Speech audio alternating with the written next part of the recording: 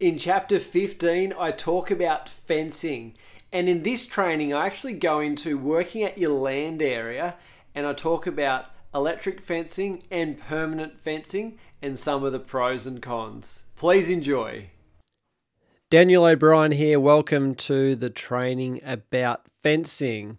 So, this particular training, I'm mainly just talking about, portable electric fences. And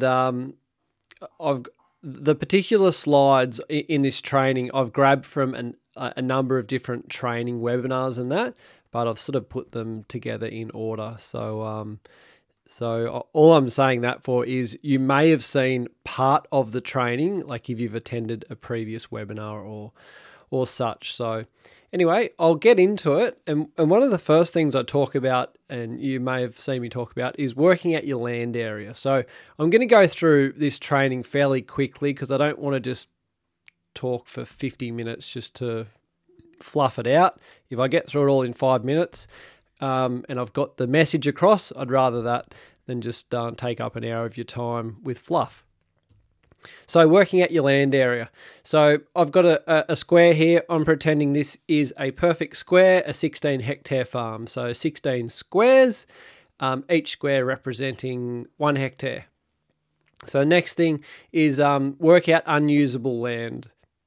So of your farm, not all area is equal and usable. So this 4 hectares over on the left here, this could be something that's really steep, really rocky, bush. There could be a river running through it, a creek, who knows? But so work it out. So I'm just going to put an example here where you've got a big dam there, you've got some houses and buildings.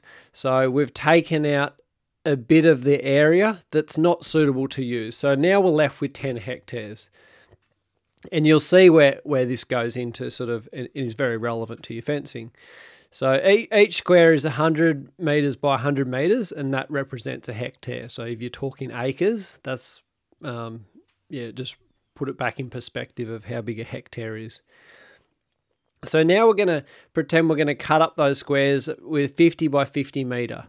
So there they all are. We've got 40 squares there. So these 50 by 50 metre squares, they can represent chicken fences. You get one chicken fence, it's 50 metres long. And it'll make more sense as we move forward. So for the example here, we've got one chicken caravan, 450 in one of the squares. Now, if we leave it in there for 2 days, 2 days per square times 40 squares, 80 days. So we've just worked out your rotation. It's going to be different for every farm. This is not a formula that works on every farm. You might have grass knee high every 6 weeks because you're just in an absolute growth region. Summer might be your growth time or winter might be your growth time, whatever. But you need to work out how many moves you've got before they're back on that square. To be extreme, obviously after 7 days it wouldn't be recovered enough, ready for them to go back on. Probably 50 to 120 days, probably more like 80 to 120 days before they're back on that same spot. So in this example, we're talking about 80 days and they're actually on a square today. So you're talking about 78 days until they're back on that square. So 10 acres, 10 hectares in this example equals a 78-day rest time. So that's just a really quick example of working out your land area. Let's get straight into moving fences. So when I talk about fences, this is a 1.2 metre tall electrified fence, chicken fence. So all the horizontals, the wires are electrified. All the ones going left to right, all the vertical ones up and down, they're not. They're just not live wires.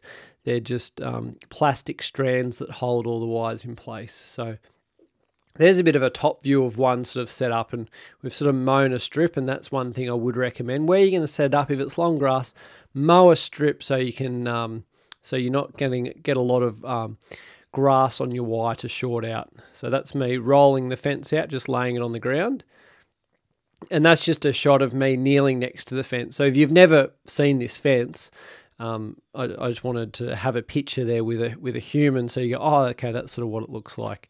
The squares are smaller down the bottom, then they go to rectangles, and the rectangles get bigger as they go up.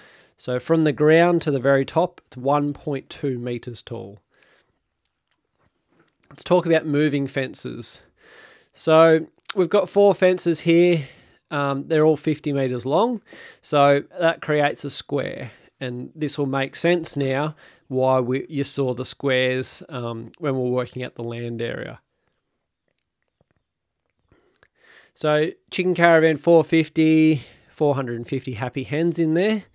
So the way you move them for cell grazing is you add 3 fences to the mix. So you have 7 fences in total. So you turn up with your ute, you drive into that first square, you close the fence behind you. So you now got 2 squares. One's full of chickens in your caravan, your other square's got you and the ute. You open up that centre and drive through. Now, as soon as you open up that centre, those hens, they'll start running on through because they want to get the green grass, the bugs and everything. Hook up your ute to the caravan, drag it through. You'll find the chickens will all follow.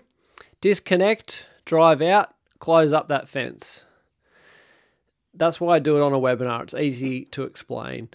Just yesterday, I tried to explain this over the phone, but with pictures, it's just so much easier. Drive out, pick up these 3 fences, put them over here, and repeat the process. So that's how you cell graze with your chickens and your caravan. The mistake which myself and many others did when first started is you get 4 fences, you're like, okay, they're in that enclosure, and then you come to, okay, we've got to move into a new spot, what do we do now? And you're like, oh, well, maybe I sort of pull the ends of 3 of them in together and grab one, and it's just a headache. Just go get 7. I want to talk about moving fences for 130. So I prefer setting them up in squares like I just showed you. But another thing you can do, it's more suitable for 130 hens, is set it up in a half circle. And obviously you get 2 of them, so it creates a full circle. Chicken caravan 130 in there, your 130 hens, and we're going to repeat the process, add 2 more fences. And where they meet, you sort of you have the openings near each other. Again, drive in, open up that centre fence, hook up the caravan, close it up, take down those 2 fences and move them. So when that actually comes to cell grazing for 130 hens, like we saw in that first example, you're not going to cell graze them in a perfect square formation, but if this is your farm, you'll have like day 1, day 2, or over a couple of days each time you move them and move them forward. So you will have areas of lands in the corner of those squares where are not getting fertilized. Probably doesn't matter heaps. But if you want everything, if you like everything done precisely and in squares, just set them up in squares. And you could do like a 25 meter by like 50 meter fence. So there's different configurations you can do there. So the next thing I'm going to talk about is permanent fencing. Just disregard that number 7 because, as I said, this came from another presentation I did, and I've just sort of pulled out just different things. So permanent fencing, this is not something I sort of recommend, but I'll sort of go through.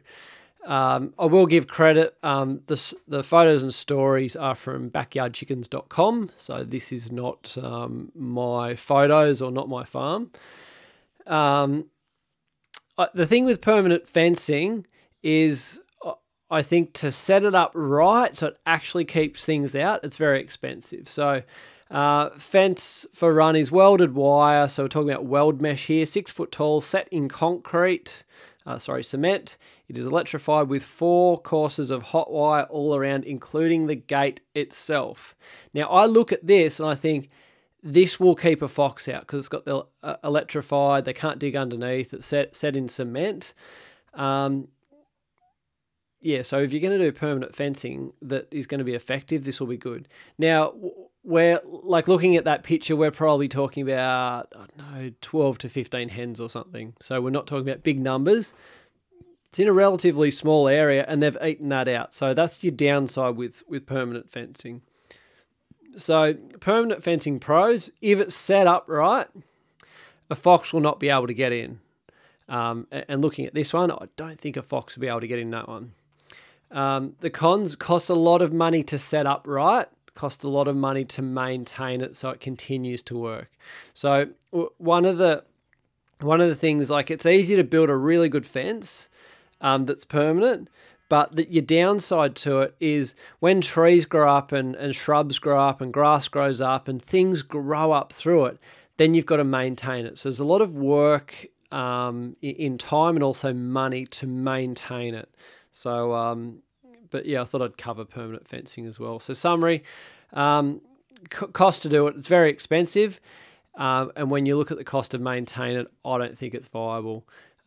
If you need to put up a permanent fence to keep the Maremma dog in, then it might be an option. In that scenario, I'd probably just put up some dog fence. So it's not chicken wire, it's just fence that'll keep a dog in. And then like, you might fence off an entire paddock, and then inside that paddock, I'd still use your electric fencing, your portable electric fencing. So I hope this has been useful for you to work out your land area, work out how to use the fencing, and yeah, hope you've enjoyed it. So that's the end. Thank you.